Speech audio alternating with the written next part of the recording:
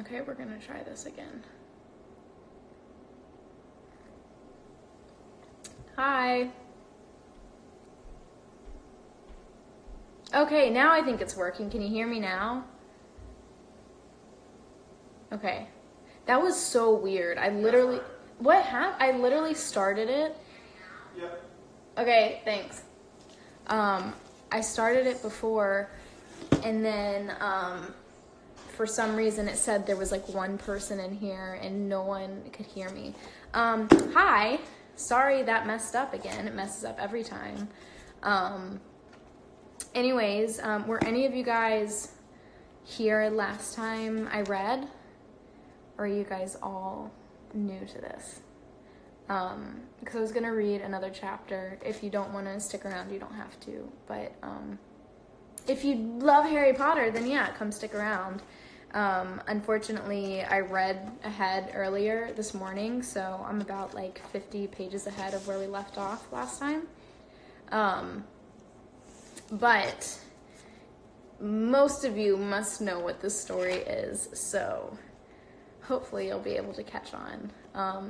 Yeah, story time. If you want to listen, please feel free to listen. Put your phone down, do whatever you're doing. I'm just going to read a chapter, and you can listen. If it bores you, you don't have to listen. I'm also going to try to keep this one on my Instagram, because last time some people were upset they missed it.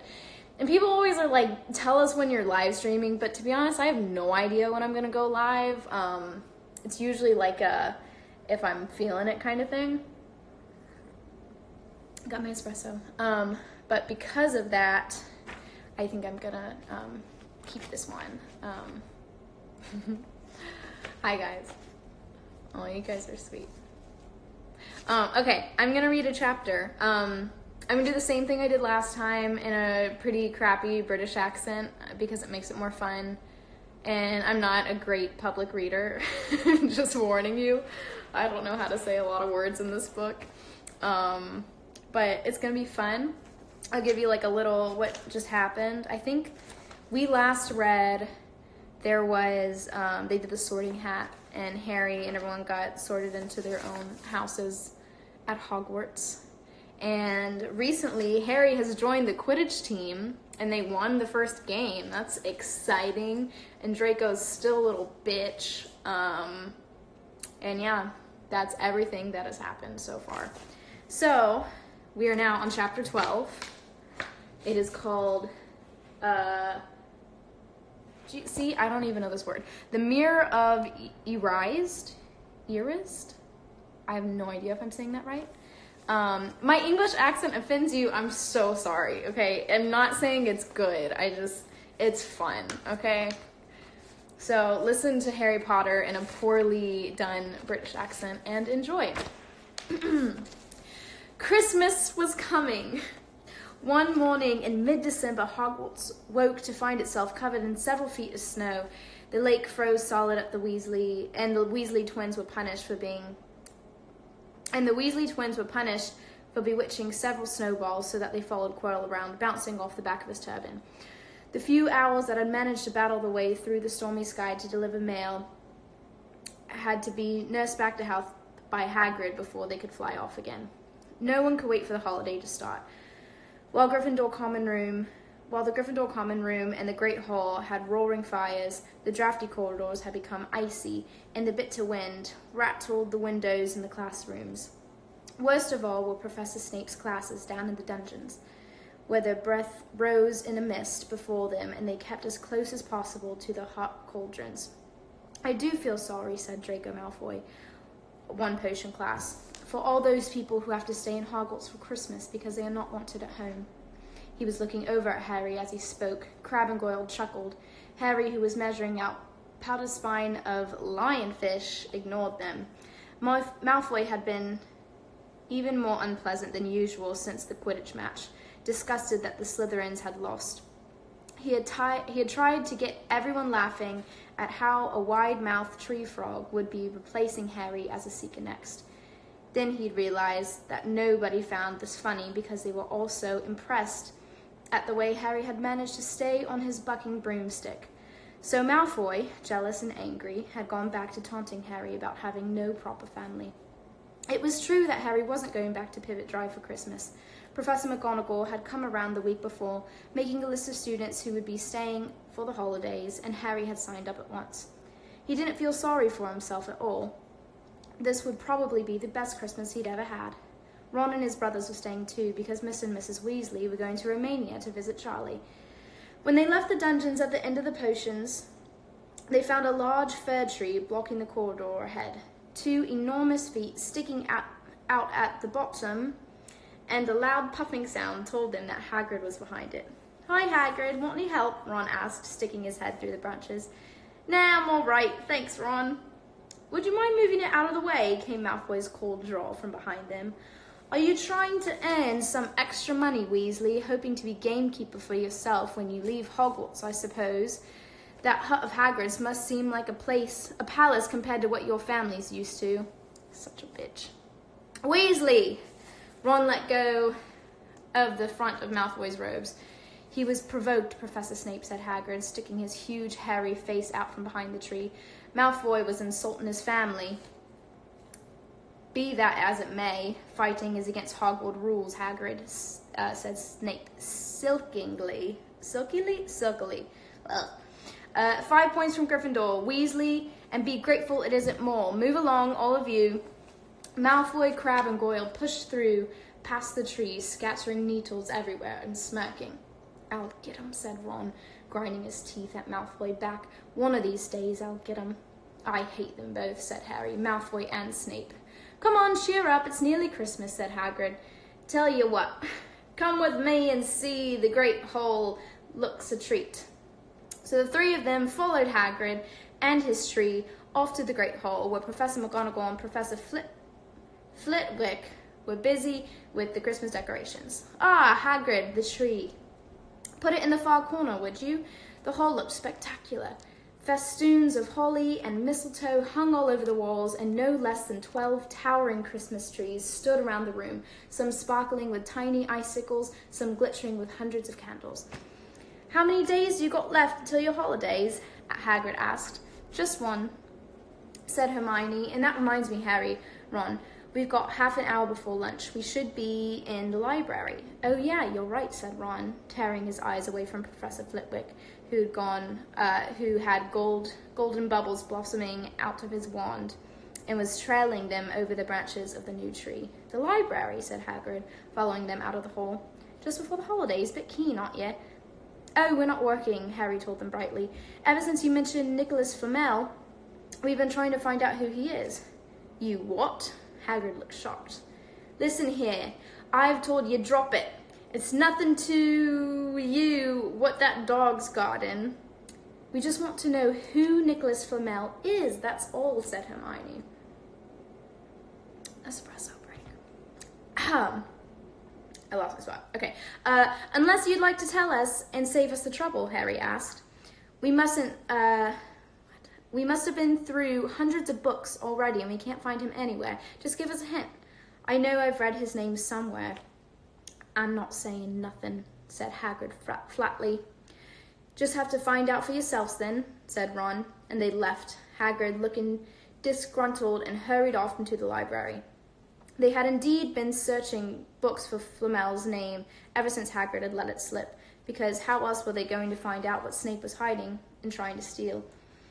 The trouble was, it was very hard to know where to begin, not knowing what Flamel might have done to get himself into a book. He wasn't in the great wizards of the 20th century, all notable magic names of our time. He was missing, too, from important modern magical discoveries and a study of recent developments in wizardry. And then, of course, there was the sheer size of the library, tens of thousands of books, thousands of shelves, hundreds of narrow rows. Hermione took out a list of subjects and titles she had decided to search, while Ron strode down a row of books and started pulling them off the shelves at random. Harry wandered over to the restricted section. He had been wondering for a while if Flamel wasn't somewhere in there. Unfortunately, you need a specially signed note from one of the teachers to look in any of the restricted books, and he knew he'd never get one. These were the books containing powerful dark magic never taught at Hogwarts, and only read by older students studying advanced defense against the dark arts. "What are you looking for, boy?" "Oh, nothing," said Harry. Madame Pince, the librarian, brandished a feather duster at him. "You better get out then, go on, out!" Wishing he had been a bit quicker and thinking up some story, Harry left the library. He, Ron, and Hermione had already agreed they better not ask Madame Pince where they could find Flamel. They were sure she'd be able to tell them, but they couldn't risk Snape hearing what they were up to. Harry waited outside in the corridor to see if the other two had found anything, but he wasn't very hopeful. They had been looking for 2 weeks after all. But they only had odd moments between lessons. It wasn't surprising they'd found nothing. What they really needed was a nice long search without Madame Pince breathing down their necks. 5 minutes later, Ron and Hermione joined him, shaking their heads. They went off to lunch. "You will keep looking while I'm away, won't you?" said Hermione. "And send me an owl if you find anything." "And you could ask your parents if they know who Flamel is," said Ron. "It'd be safe to ask them." "Very safe. They're both dentists," said Hermione. Ugh, I'm out of breath. Reading is hard. I never did this in school. Fun fact, my dad is also a dentist, Hermione. Woohoo. Okay. You and I say Madame Pince very different. How do you say it? I'm not saying my accent's good. It's just, you can't read Harry Potter in an American accent. See, look, watch, it's just wrong. Once the holidays had started, Ron and Harry were having too good of a time to think about Flamel. Like, that just sounds wrong. So I'm not gonna do it. Okay, I'm gonna keep going. I don't have that much left. I'm only gonna do a couple more pages. Once the holidays had started, Ron and Harry were having too good of a time to think much about Flamel. They had the dormitory to themselves, and the common room was far emptier than usual, so they were able to get the good armchairs by the fire. They sat by the hour, eating anything they could spare on a toasting fork: bread, English muffins, marshmallows, and plotting ways of getting Malfoy expelled, which were far too fun to talk about even if they wouldn't work.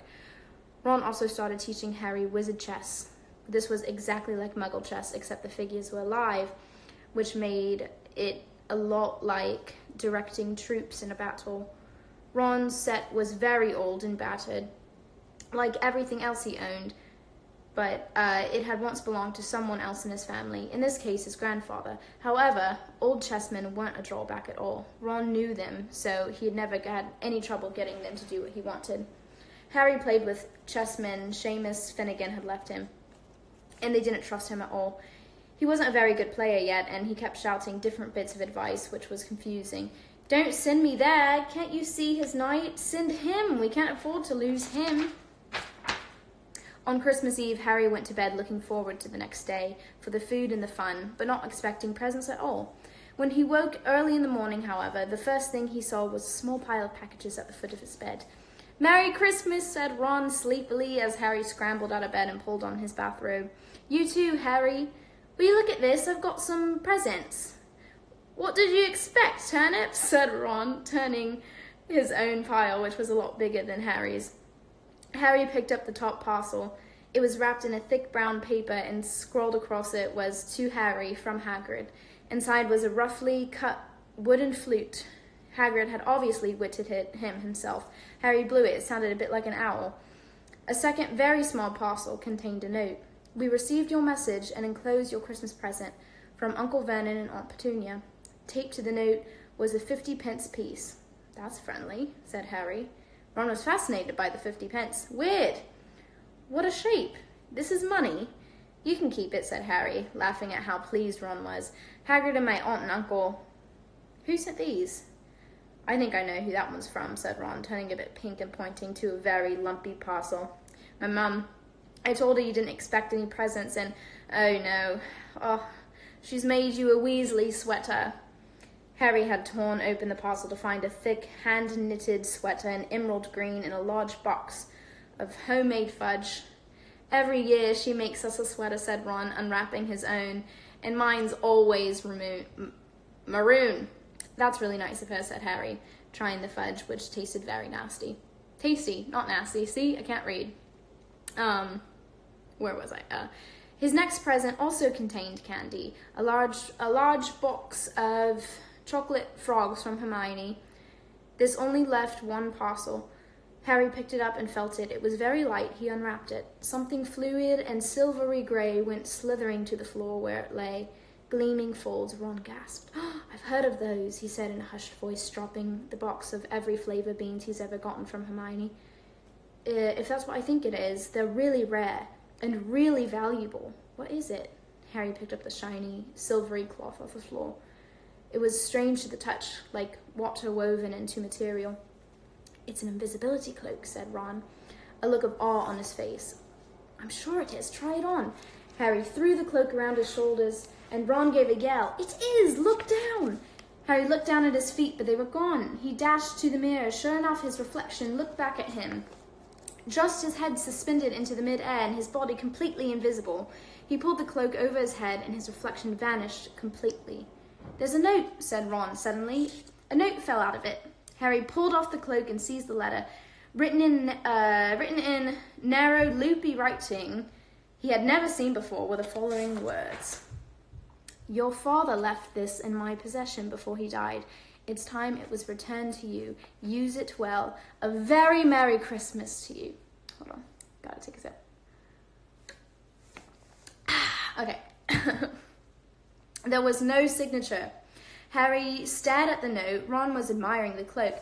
I'd give anything for one of these, he said. Anything. What's the matter? Nothing, said Harry. He felt very strange. Who sent the cloak? Had it really once belonged to his father? Before he could say or think anything else, the dormitory door was flung open and Fred and George Weasley bounded in. Harry stuffed the cloak quickly out of sight. He didn't feel like sharing it with anyone else. Merry Christmas! Hey, look! Harry's got a Weasley sweater too. Fred and George were wearing blue ones with a large yellow F and the other a G. Harry's is better than ours though, said Fred, holding up Harry's sweater. She obviously makes more of an effort when you're not family. Why aren't you wearing yours, Ron? Demanded George. Come on, get it on. They're lovely and warm. Oh, I hate maroon, Ron moaned half-heartedly as he pulled it over his head. You haven't gotten a letter on yours, George observed. I suppose she thinks you don't forget your name, but we're not stupid. We know we're called Gred and Forge. Funny, JK. What's all this noise? Percy Weasley stuck his head through the door, looking disapprovingly. He had clearly gotten halfway through unwrapping his presents too. He carried a lumpy sweater over his arm, which Fred seized. P for perfect. Get it on, Percy. Come on, we're all wearing ours. Harry's even got one. I don't want, said Percy thickly, as the twins forced the sweater over his head, looking at his glasses askew. And you're not sitting with the perfects today either, said George. Christmas is for family. They frog-marched Percy from the room, his arms pinned side by his sweater.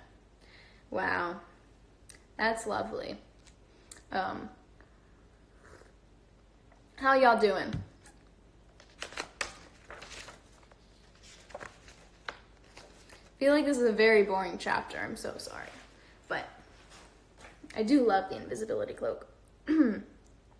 Harry had never in his life had such an amazing Christmas dinner. 100 fat roasted turkeys, mountains of roast and boiled potatoes, platters of chipolatas, tureens of buttered peas, silver boats of thick rich gravy and cranberry sauce, and a stack of wizard crackers every few feet along the table. These fantastic party favors were nothing like the feeble muggle ones the Dursleys usually brought, with their little plastic toys and their flimsy paper hats inside.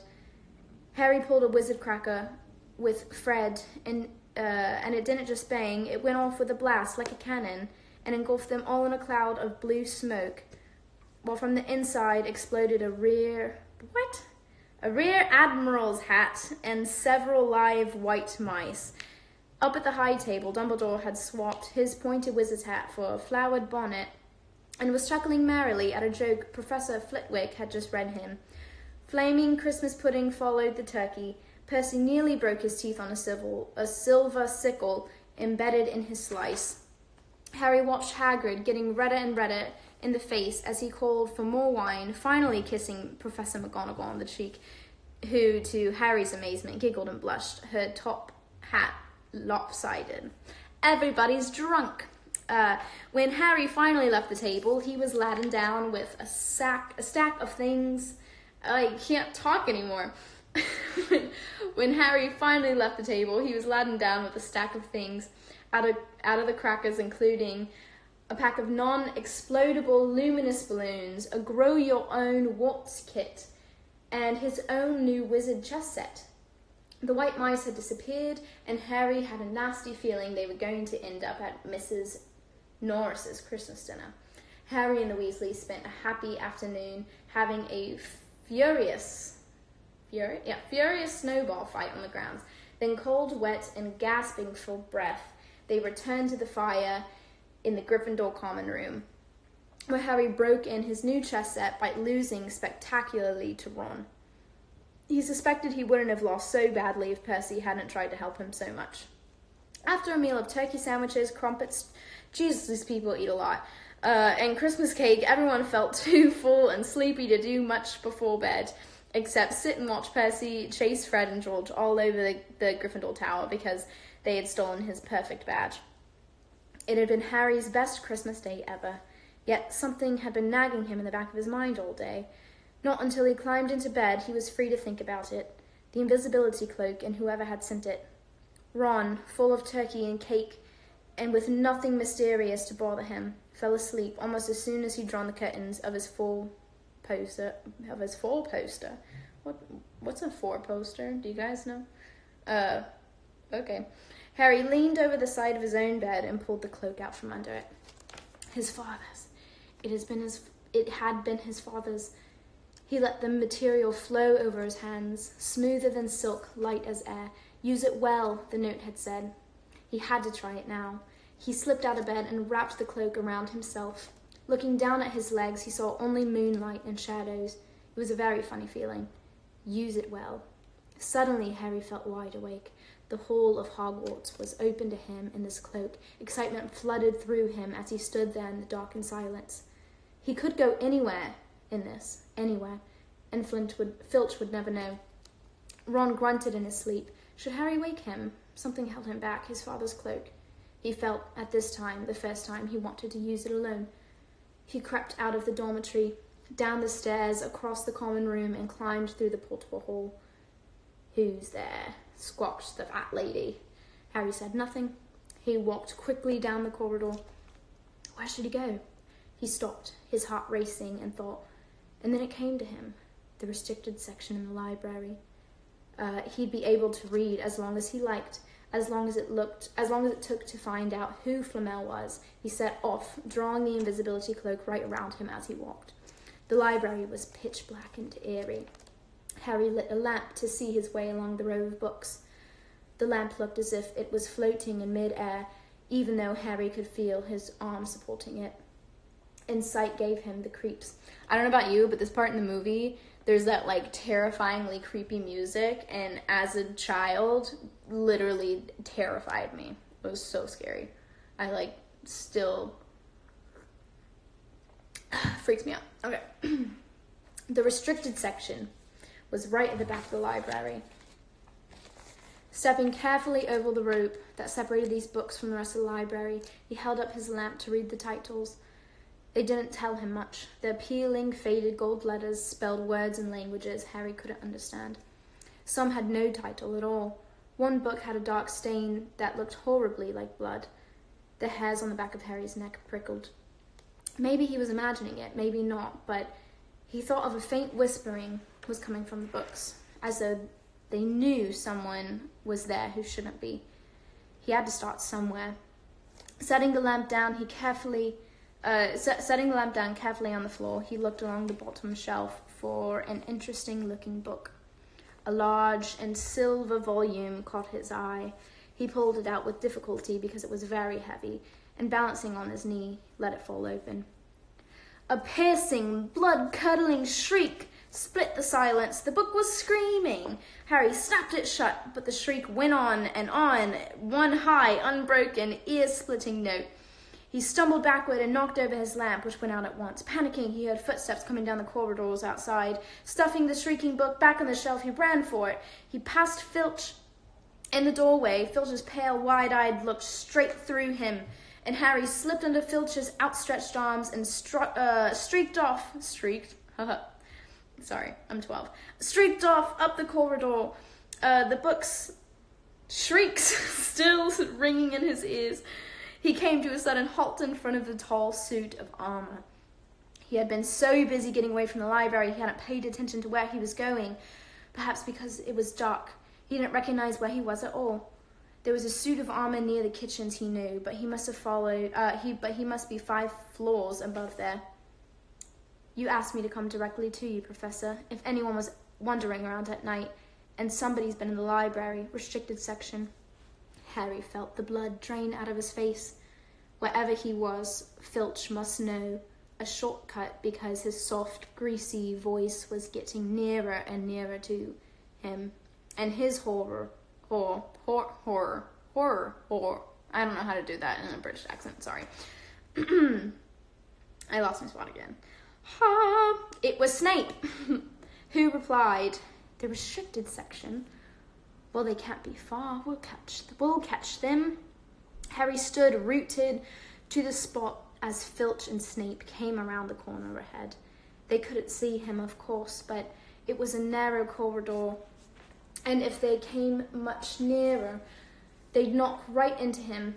The cloak didn't stop him from being solid. He backed away as quietly as he could. A door stood ajar to his left. It was his only hope.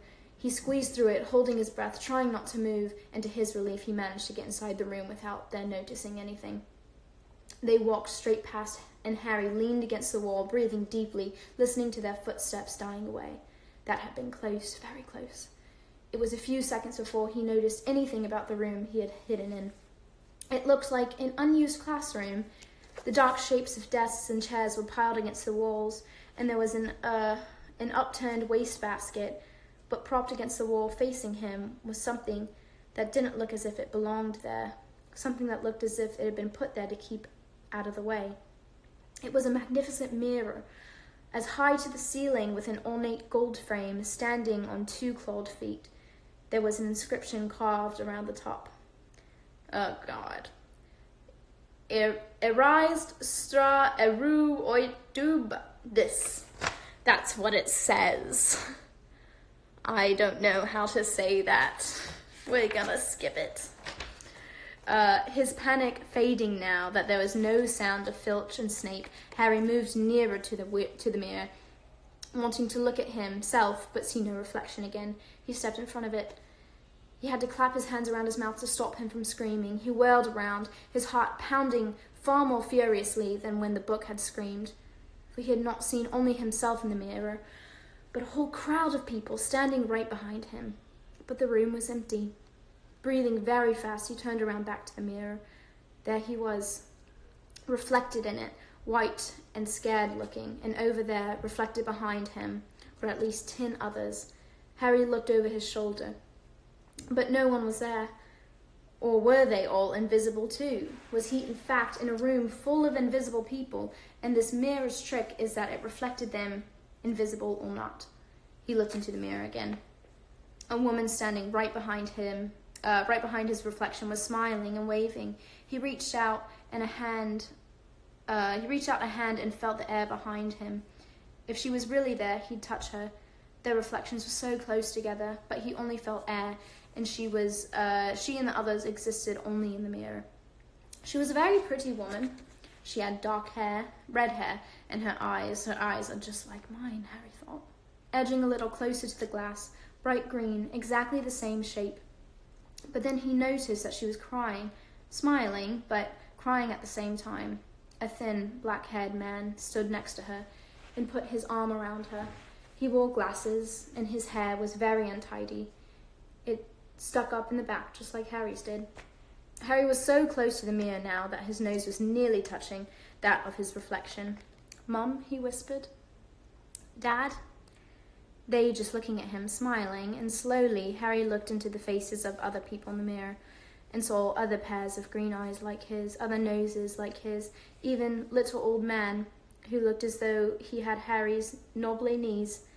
Harry was looking at his family for the first time in his life. The Potter smiled and waved at Harry as he stared hungrily back at them. His hands pressed flat against the glass, though he was hoping to fall right through them and reach them. He had a powerful kind of ache inside him, half joy, half terrible sadness. How long he stood there, he didn't know. The reflections did not fade, and he looked until a distant noise brought him back to his senses. He couldn't stay here. He had to find his way back to bed. He tore his eyes from his mother's face and whispered, "I'll come back," and hurried from the room. Okay. I'm probably done. But that was chapter 12. Reading is tiring, but I think I did it for like 30 minutes or so. So I hope you enjoyed. It was very fun. And I'm sorry I haven't seen any of your comments, but yeah, maybe I'll do it again. Sorry for my terrible British accent, but I love Harry Potter, and I'm rereading the books right now, so I just thought I would let you guys join. I don't even know what I'm saying right now. How can I read good? I read so bad. This is like chalkboard nails. Like, I'm terrible at it. But I hope you guys had fun, and I'm sorry it was kind of a boring chapter. I'll read it again when we get to like the really juicy stuff. Yeah, I hope you guys have a really great day. I'll see you soon. Bye.